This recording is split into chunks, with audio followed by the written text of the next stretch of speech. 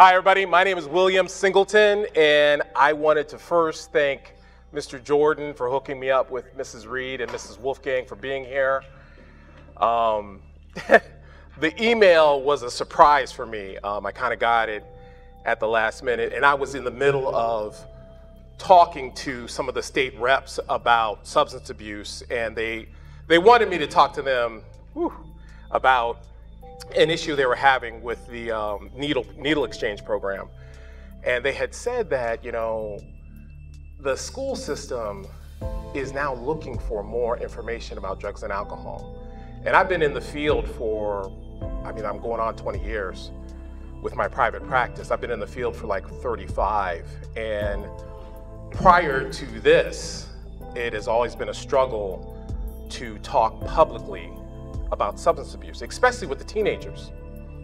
So when I was called, I got to tell you, I was a little overwhelmed, you know, because it was a lot of information I have.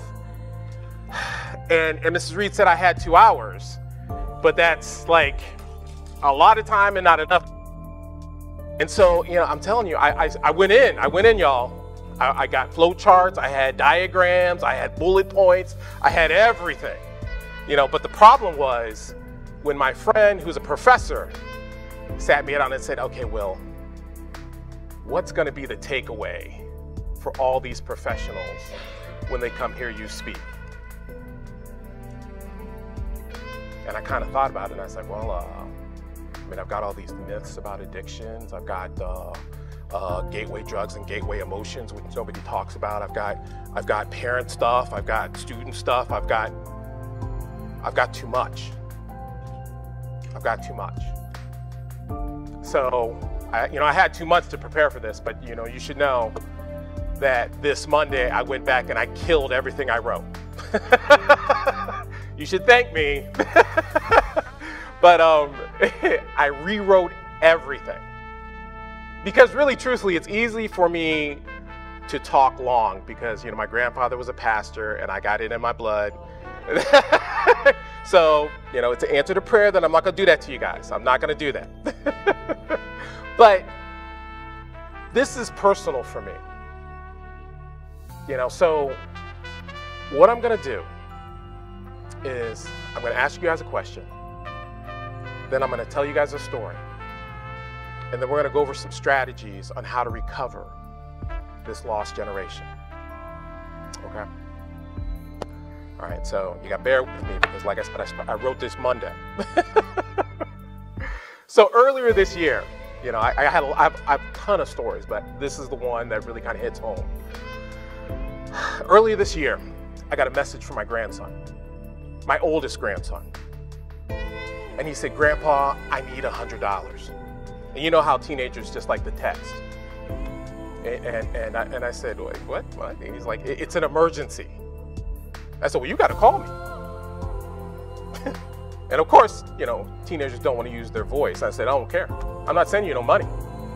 I said, you need to call me. So he picked up the phone, eventually. He had to use a friend's phone because he was grounded. And I heard in his voice that there was a problem. And he said, Grandpa, I owe these drug dealers money because I was selling drugs for them. And I'm short $100.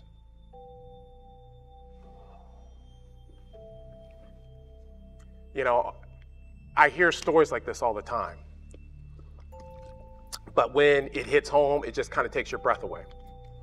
There's no real response to that, But immediately, I think, like everybody else, you start to think, what did I do wrong? Is it the parents' fault? Is it the school's fault? What was he thinking? I'm all in my head and everything, on my high horse, and then, that little voice inside me said, you're not that much different, bro. If you remember all the things you got into when you were younger and how that turned out, So when I sat down to work on this presentation that is very, very personal for me. Ooh, easy there. You know, I wanted to share some things that you guys may not have heard dealing with substance abuse with our young people, you know. So when I sat down, I you know, like I said, I had the diagrams, I had everything up. And the question I wanted to ask that I had to think about myself was, why do you guys think our young people are falling so easily into drugs and alcohol today? And I'll give you guys a minute to think about it. But like, you know, I'm definitely gonna give some feedback because I just want to know if I'm on the right track here. Do, do, do, do.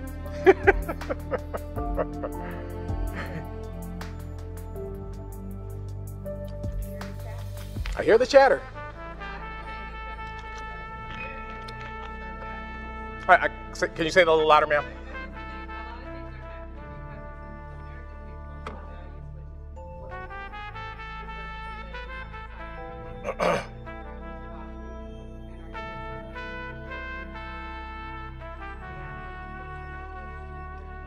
Okay, loss of values.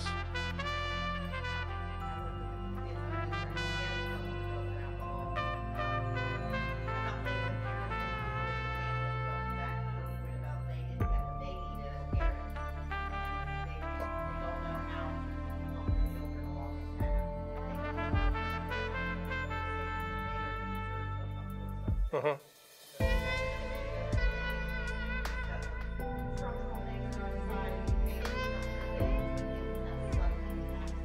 Uh-huh.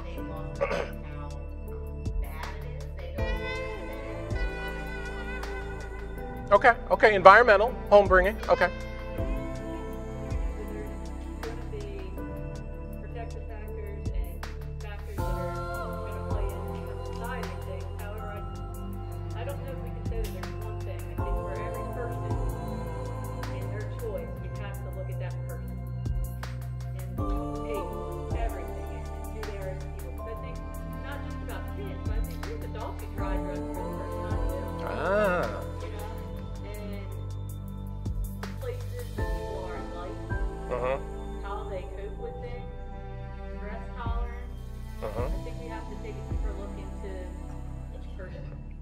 Okay.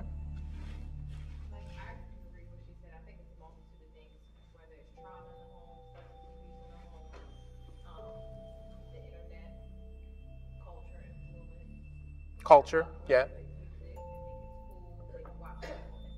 Social media. Mm-hmm. Okay. Anybody else? Yes, ma'am.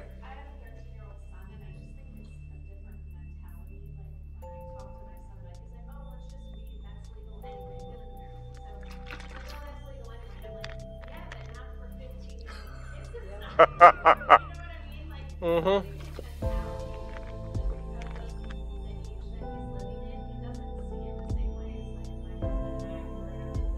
Mm-hmm. Mm-hmm. Okay. Culture. Okay. Anybody else? Yes, ma'am.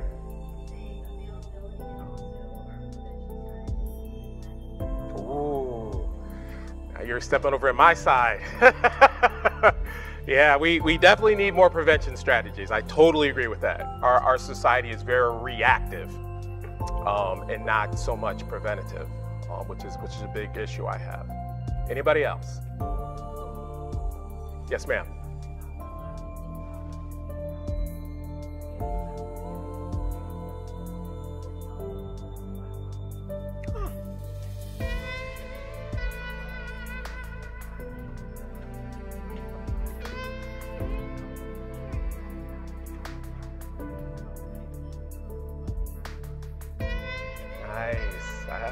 Okay, I like that.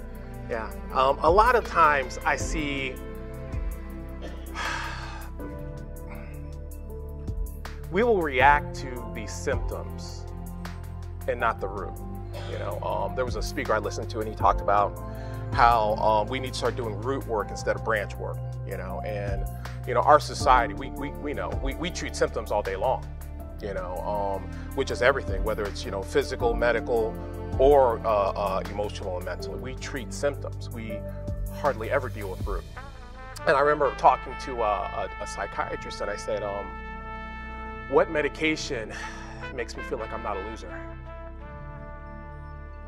And, you know, there's dead silence, you know, because, you know, we will promote medication like it's the cure.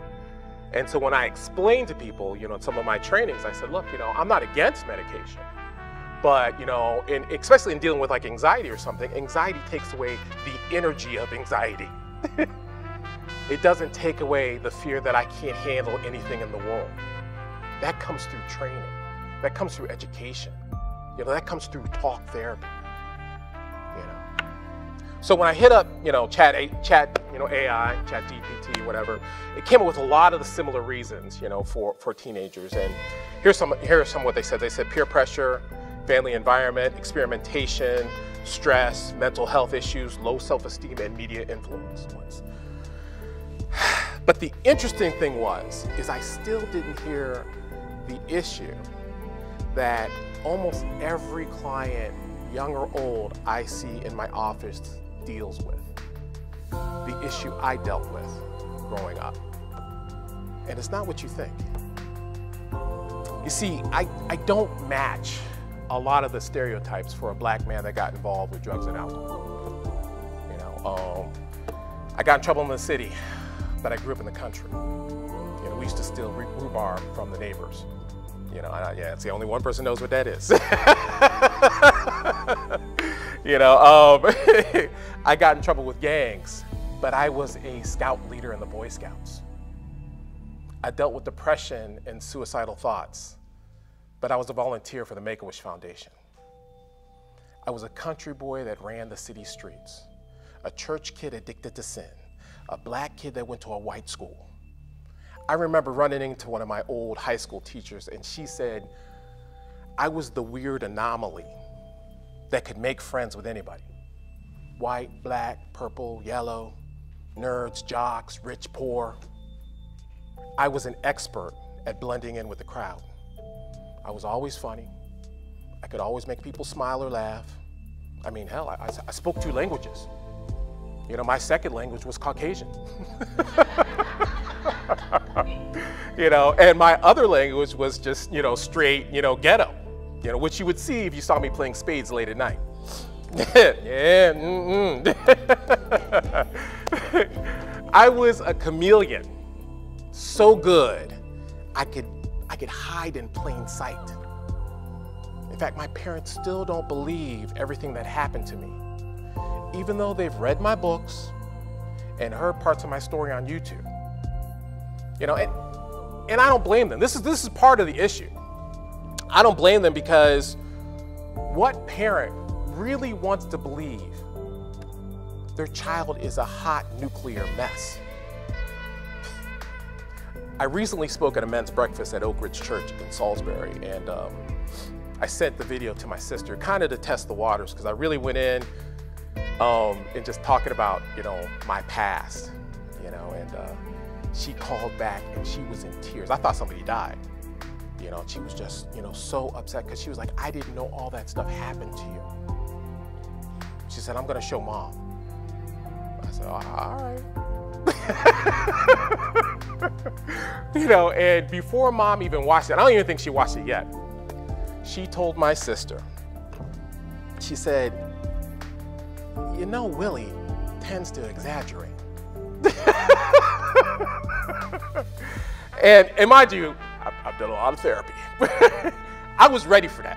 I was okay, you know, because I know how perceptions can shift with pain, okay? And I don't think any parent wants to know how close their child came to losing everything. So there might possibly be a little bit of denial. My mom, she is and still is an amazing, hardworking woman. Probably too hard, you know, because she's not supposed to be working because the doctor said she had to stop working because of her seizures. But, you know, she still works at the church, still runs around, still cleans, you know. And when I was in high school, I just remember her always working with me and my siblings, you know, making us eat our vegetables, making me do my homework, even though I hated school, you know. I mean, I just wasn't a good student. I didn't like to listen. I didn't like to study.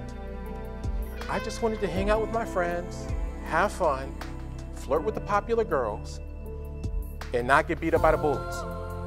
That was what I wanted to do.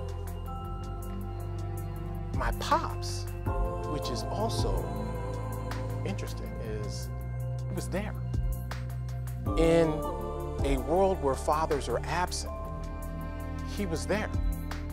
You know, my dad was a cop, a policeman, the po-po. He built me and my siblings a tree house. Took us camping.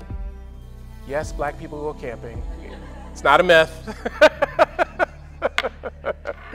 My old man even brought home these washing machine crates that the washing machines came in. And he got the spray paint and Christmas lights and cellophane, and he made us a spaceship that we would play in at night. It's crazy, you know, it's kind of like my family was the generic Cosbys, you know. But when I think about how much I took for granted, it just makes me shake my head.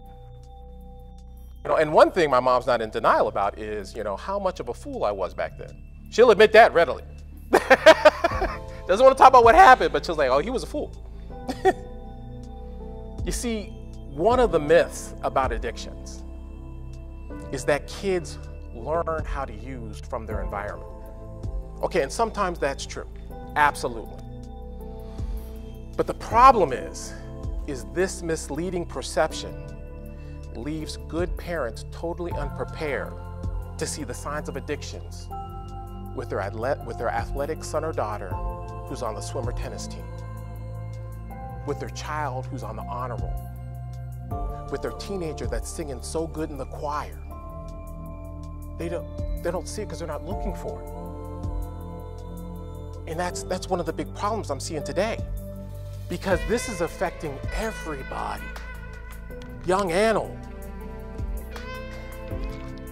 One of the main reasons for my success in my private practice is because I offer support systems for the family. You know, I give parents and loved ones a place to vent, a place to ask questions, a place not to feel ashamed, where they can talk about their fears and frustrations. Because this is so overwhelming. You know, the fact that it's killing our babies left and right. It's just, I mean, it's so serious that we don't even like to talk about it. We'll say go to an Al-Anon meeting, like as if that's enough. And you know nobody's a counselor in the Al-Anon meeting. I mean, I'm not trying to turn a dog dad, but nobody's a counselor in there. It's just people try to help people, and well, you know, I mean, if you go to church, not everybody's, you know, they try. But you can get some jacked up advice in the back row in church. I mean, no lie. I think the first sign for my mom that her firstborn son was a little dented, a little crooked, was how I ended up treating my grandfather. There's a picture of him up front. He was a small, quiet man who was a pastor, and I was named after him. I remember his laugh and his smile and his soft, gravelly voice when he would tell us stories. He kind of sounded a little bit like Morgan Freeman, just a little.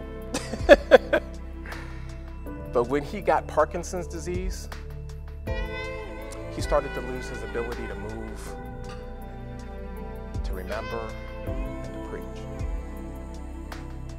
So Grams decided to have a family meeting and have him go to a nursing home because she couldn't lift him out of the tub anymore. She couldn't help him when he fell. And Grandpa was scared to go.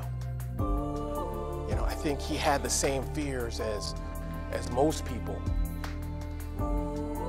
that they're gonna die in a place surrounded by strangers. So the whole family worked out this plan where everybody was gonna go visit Grandpa so he didn't feel alone. Because see, Grandpa still was fighting to get back to the life he had. He still was doing his exercises in the nursing home. And everybody would show up to help him, walk up and down the hallway to get stronger. And he'd make it a little bit further, and you could see him smile. Everybody would show up, except me. And the crazy part about the story was I'm the only person that he still remembered by name. I don't know what made me special, but I would often miss my shift to go see Grandpa to take him walking. And he'd be asking where Willie was, sitting on the end of his bed, alone in his room. My mom would often make excuses for me, because you know how moms do. And she would say, oh, he's in college or something. And I was in college, I just wasn't in college. I was doing the same thing I was doing in high school. I was lying, I was cheating, I was skipping class and running the streets. By the time I found the time to go see him, it was too late. And I don't even remember if I went to the funeral. I do remember using the excuse to drown myself in more drinks. My mom asked me where I was, not just at the funeral, because Mom thinks I was at the funeral, but like I said, memory's a little weird. But she was asking where I was at the nursing home. And I don't remember what lie I told her. I mean, I had so many of them. But she was so angry. She was so mad at me. He had a watch that he left to me, but she didn't even give it to me. Not for at least a couple years.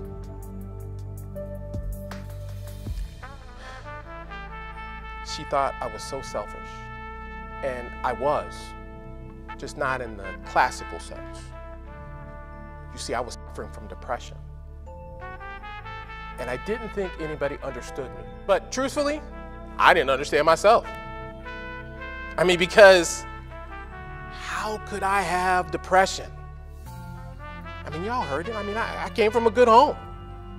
I lived in a safe neighborhood. I went to a good school. What the hell was wrong with me? After my grandfather passed, I completely disconnected. I just allowed myself to fall. I lost my job, got to college, stopped paying my bills, and continued trying to find every shortcut and cheat code that would make me happy with my life. But all I found was more and more disappointments and failures. See, this is why I relate to the young people and the clients that come to my office today. Because I relate to being so disgusted and angry with yourself, you can't look in the mirror. I understand not being able to sleep at night because your mind won't stop reminding you of everything you've done wrong. I feel people's fear of never being good enough. And I know what it's like to be lost.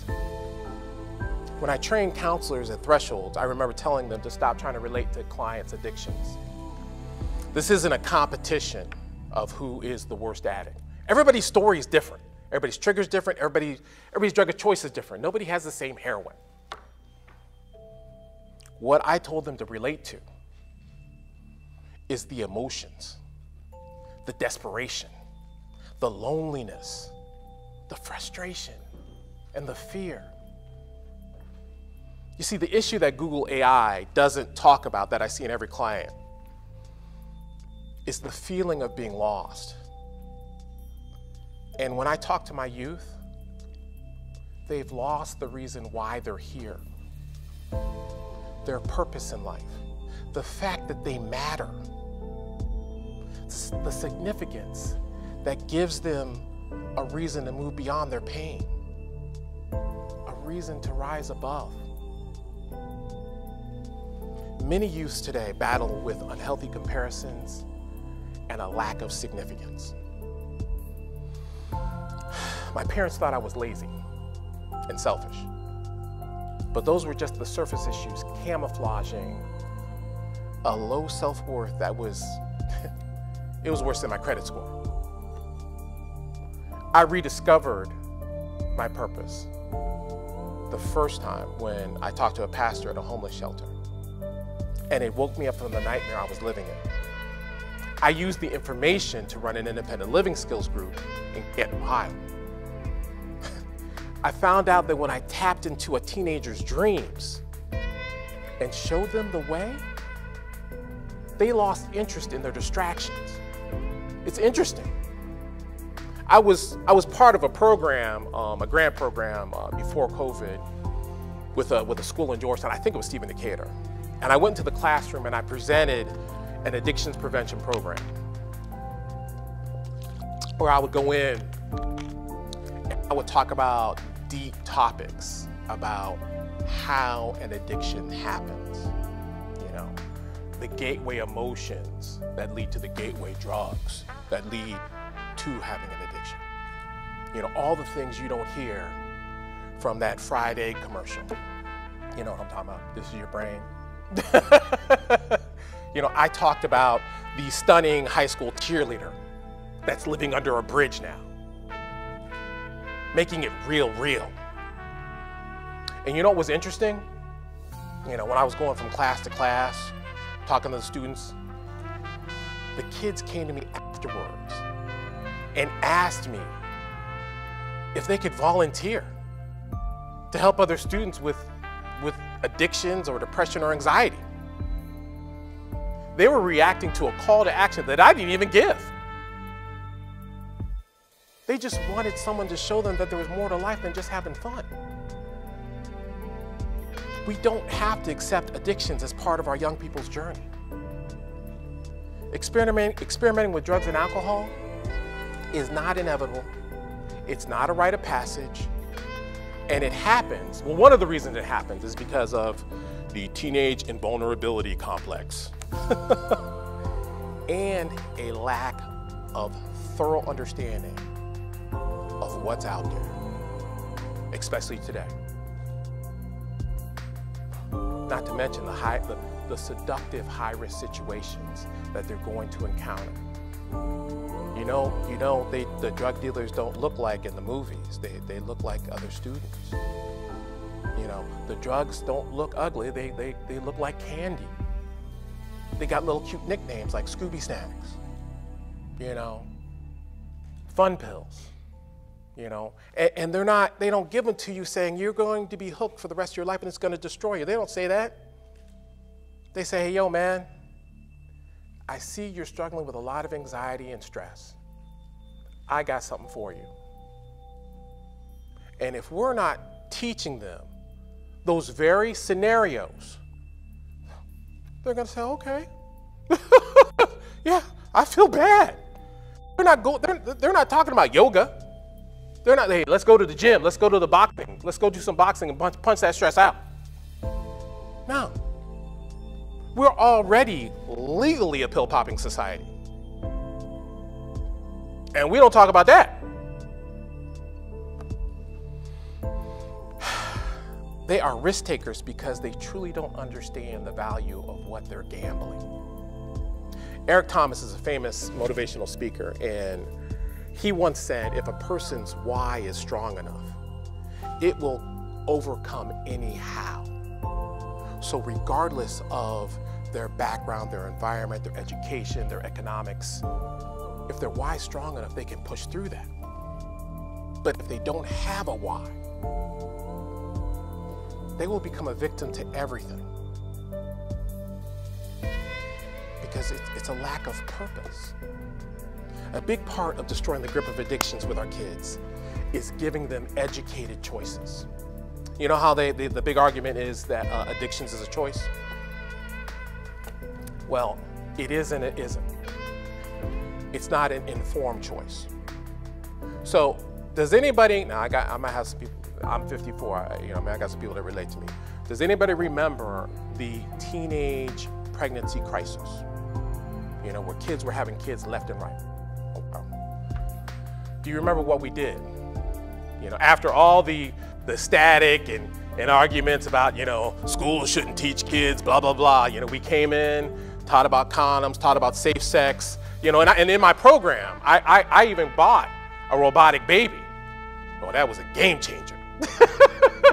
When they took that baby home to take care of it, to learn what it was like to have a newborn. And it was funny because the part is with a robotic baby, the parents didn't feel the need to have to deal with it.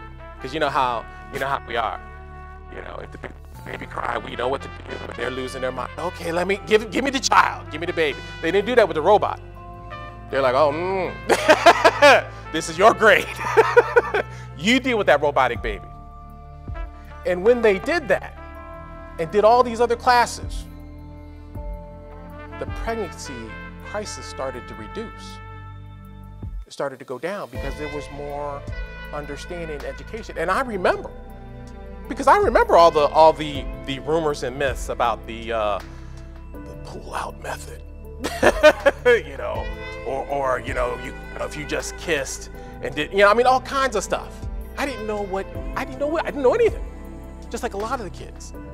And so when I came in and I talked to people about really thoroughly educating them on what's in marijuana, why it is addictive, why you're playing with fate, sampling, especially today. The reason the drug dealer gives it to you for free the first time, there's a reason. Because I'm pretty sure you're coming back. The body is designed to remember extreme pain and extreme pleasure. And when I thoroughly start to explain that to people, to teens, yeah, especially you can get them before they try anything, they're like, oh, okay. It's a game changer. Understanding that and understanding the real dangers and what it will cost them in the future is critical to helping them understand. It also requires educating the parents about the signs of what to look for, where to find help, how they can help by being an active part of the prevention plan. I should say an effective active part. You know, because I have a lot of parents that are trying, but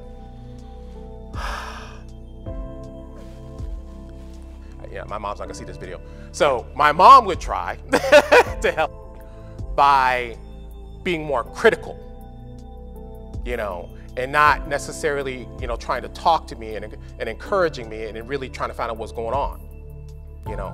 But we'll talk more about that later. But, you know, so when I teach parents this, I teach them how to open their kids up and how to talk to them, you know.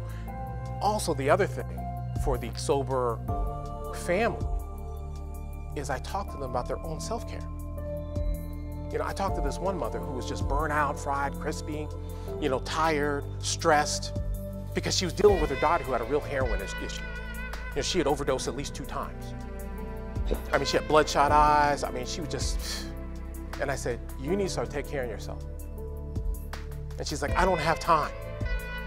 I'm like, you need to make time because you are the commercial for sobriety for your daughter. You're not only adding stress to yourself, but you're adding stress to your daughter. So we have to model what we're talking about. You know, going to the gym, having a counselor if we need it, you know, drinking water, you know, all those things that help us make it through the day. You know, I think if my family would have known some of the things that I teach now and been able to help me understand my own significance, I wouldn't have fallen into using pills. I wouldn't have battled depression and suicide by myself. I wouldn't have been homeless twice, claimed bankruptcy, had my car repossessed, lost my house, been in the hospital 3 times for my heart, and been fired from several jobs. I didn't understand the purpose of school because I didn't think anything I did mattered. That was my issue back then without social media. We have a lot of people like me who have fallen through the cracks because they didn't address their emotional learning with their intellectual learning. You know, I think they call it social emotional. Yeah, you know, that's a big thing today. Because we have a lot of intelligent kids that are stupid. Can I say that here? Yes. I have a lot of adults that are very intellectual and just dumb. You know, messaging, texting, snapping, swiping, TikToking, our deepest emotional dreams and heartbreaks in 60-second clips. We've edited all the blemishes out. Now, I don't preach. Now we've got AI and the metaverse creating simulations of reality when we haven't even learned how to deal with this reality. This is what we're dealing with. This is what they're dealing with. This is what they're immersed in. This is why we desperately need people who care. Individuals who still have a heart to help someone like me. After being homeless the second time, I found good people to help me put my life back together. But that's a story for another time. Right now, I just want to share some tools real quick on what I learned and how I got back from the brink of drugs, alcohol, suicide, and poverty. I'm still working on the poverty part. So what I call it the Gen Z Impact Initiative, okay? It is a teen empowerment program I'm developing with 3 key points that changed my life, and I base the core of my counseling practice on. The first one is called the Crossroads Awakening, okay? This is the revelation some people get when they hit rock bottom. You know how they say you gotta hit rock bottom? Well, that's a piece of it, but you have to hit rock bottom with the informed choices you can make once you get there to get out of rock bottom. You know, just losing everything is not enough. Trust me, I've lost everything. I spent a lot of time in my life looking at the things I've done. When we recognize the truth of our situations, we have to come to the crossroad where we can make the decision of whether we're going to make our life matter or continue to make our life miserable. Learning to break free from the cultural norms of low status quo is the hardest step anybody can make in the social media today. Dealing with all these things, all the political polarization, the phone, the iPhone addiction, the pandemic's destabilization. I mean, if you think about everything that's going on, I can barely process and handle all the stress. And I'm somewhat well-adjusted. I can't imagine the immature mind handling it without any resources. And they don't have any resources. And so it's easy for the dealer to come and say, I got something to help you with that. Ignoring the impact of stress on these guys, these young people, is the reason why substance abuse is rising. We're making it easy for the drug dealers.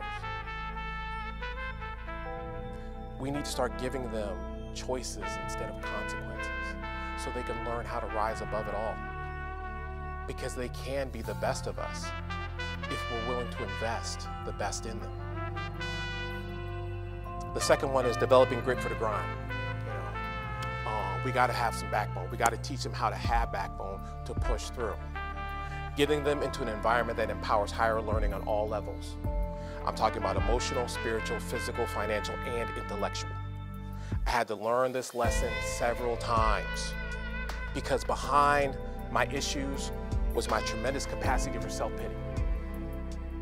I was an expert at feeling sorry for myself. I did it 24/7. And because of that, it fueled my unlimited supply for excuses. Now, I'm sure we know some people like that today. That's where I talk about the gateway emotions. One of those is self-pity. You know, I couldn't handle the slightest problem because I had learned the habit of evading and escaping my problems instead of dealing with them. Our society has developed a taste for distractions, so we ignore all levels of stress. When COVID happened and people had to go home, that's when I discovered I was an essential worker. I thought I was going home too. No, you need to go work. And I was like, what is going on? When people lost the distraction of work. And I had to be home with my family that I said I loved. It was rough. I was doing family counseling like crazy. Yes. And it was just crazy like that. And so to deal with those things, to learn how to deal with them, is part of the process of learning to give people, to teach them the grit, to teach them that stress is not necessarily bad. The pressure can turn you into a diamond instead of dirt if you do it right. All those setbacks, those disappointments and failures can be turned into skill-building exercises that will strengthen our weak areas while also inoculating us for future situations where your plan doesn't go according to plan. Like mine never do. You know, I'm already ready. I got plan C, I got plan D ready, you know? But I know a lot of people, they're like, you know, well, plan A didn't work. I might as well just throw it all in. You know, might as well just go ahead and use what I used to do for whatever, because it's just not, my life's just not gonna work. There is no stress-free lifestyle. You know, one of the things I learned in boxing was how to pivot when your adversary is coming at you hard and you need to shift with the problem. You know, you have to adjust and be flexible. You know, these are the things that I teach people, young and old. Developing a positive peer group to catch the outliers is necessary. Field trips that incorporate tactile learning to learn new career possibilities is a game changer. Mind and body programs, exercise, yoga, bubble bath, you know, these things work. But if we're not an example of it, how can we teach it? You know, I have people that come work in my office, and one of the first things I ask a counselor is, what is your self-care program? And most people will look at me like, I say, what? And I'm like, I can't have you here. Because, I mean, I've been doing this forever. And I plan on continuing. And I remember I was telling somebody, they wanted an interview for a director job, and I said, they said, what is one of your greatest skills? And I said, I've developed the skill to be burnout proof. Yeah, that made everybody blink. Because I think the other person that was there, they're like, I'm burnt out right now. And I said, hey, and I can teach you, but it is a process. The last one is called pattern repurposing. Okay, this is probably the most important one, but you can't get to there without the other two. And so it's really wordy. I wrote, developing an effective life modification with practice. Practice doesn't make perfect. Practice makes permanent. I have practiced depression, anxiety, escaping stress with substance abuse, lying to myself, avoiding accountability most of my life. And you know how I got good at it? It was through practice. Through years and years of replaying the same behaviors over and over again. We recreate ourselves when we recognize the pattern and recycle them to change it so we can have optimal results. I mean, none of the legends, none of the scientists, none of the celebrities, nobody who's done anything renowned in life did it without tragedy and trauma in their background. I mean, if you look it up. I mean, you know, Michael Jordan, I mean, he was kicked off the basketball team, you know. I mean, there's so many of them. You know, Eric Thomas, I think he makes $200,000 every time he speaks. But he was homeless eating out of trash cans. You know, David Goggins, he's another speaker. You know, he was dyslexic, and he cheated the whole time in school. You know, no one gets there. Rachel Ray was homeless. Steve Harvey had $13 in his pocket. No one gets there until they learn to recycle this stuff, to relearn, it, to repurpose their negative habits and use them for strength instead of sickness. It sounds easy, but this is where you have to create this empowering culture around you. So you know how they say teamwork makes the dream work? That is 120% true. You have to develop a squad of mentors, encouragers, peers, and even haters that will teach individuals how to manage social resources instead of being afraid and controlled by them. This is life. You know, not everybody's gonna be your fan. And like I said, my mom said that I exaggerate. You know, and that stuff used to crush me in the past, you know. But now it's just like, that's just mom. You guys are the front line in dealing with this in society. You face all the dysfunction, frustration, and confusion, and I know it feels like it's a losing battle. I know you aren't appreciated enough for what you do, but it does make a difference. I just recently worked with a young lady who graduated early.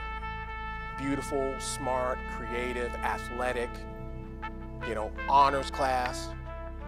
No one would know that she had so much anxiety she didn't want to live someday. And I'd like to say I was the reason that she's successful today. I'm not. I came in at the end of the story because what got her to me was a teacher.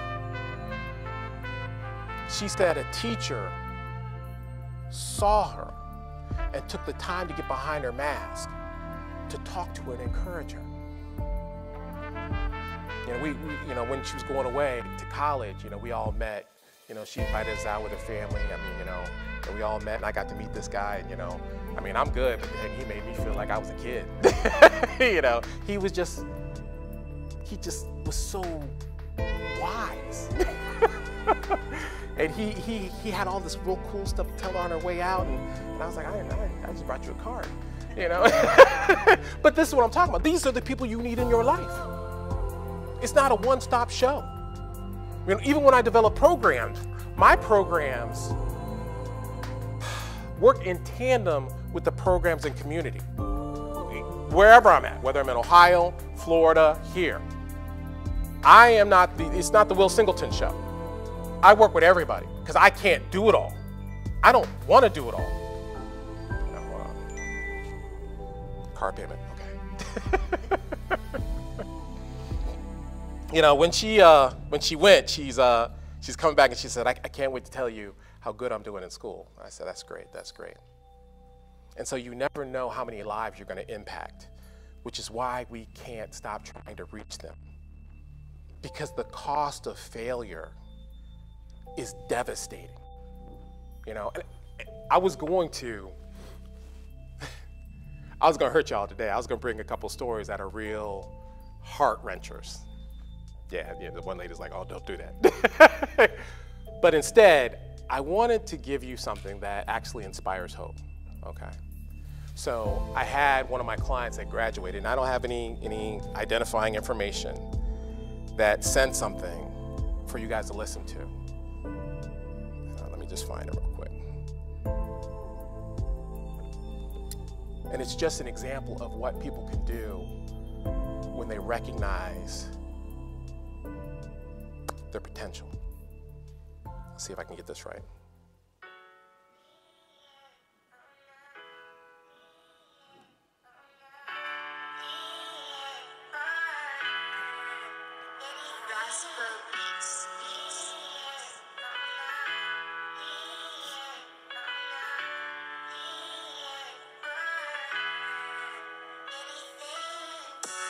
Anger turns to sadness, sadness turns to anger. And for the moment, I'm just thinking about my list of hang-ups. All the times I should have did this or did that. What would be the cost of mine if I could ever go back? Like, I'm not the same, I hope you know that.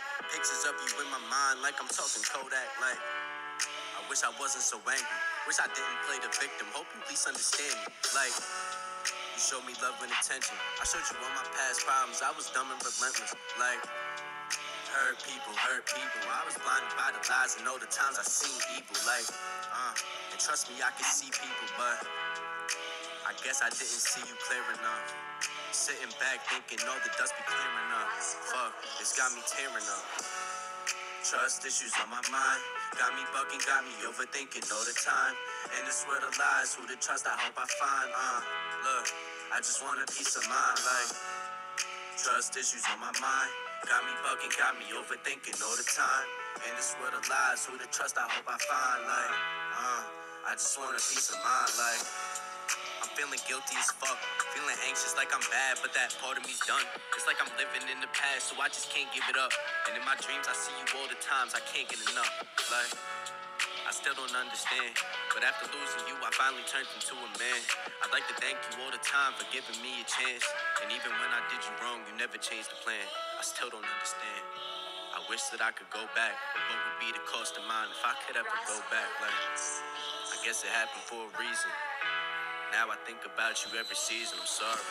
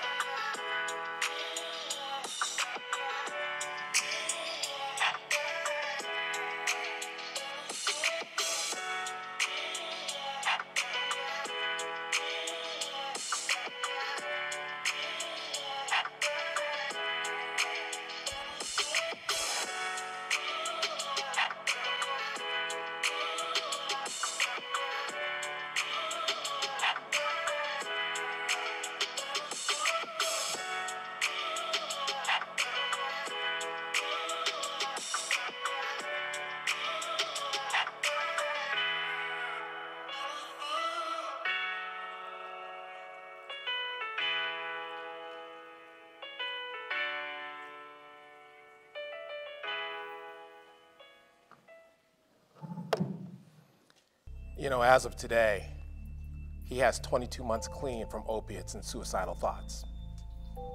And he is making music about mental health issues and addictions. What we do as care professionals does make a difference. So I always like to end my speeches with words I try to live by in honor of my grandfather. So here they are. We come as one, but we represent 1,000. The choice is whether we represent 1,000 curses or 1,000 blessings. Will we live broken or will we keep pressing? We can stop being a victim of people, places, and things. And we can recognize our power as the future leaders, queens, and kings. No longer accepting trauma as the death sentence of our dreams. We can recycle our pain and hardship and make success our new theme. So say with me now, so you don't forget. I am a miracle in the making, and I will no longer live in regret. My name's William Singleton. Thank you for having me.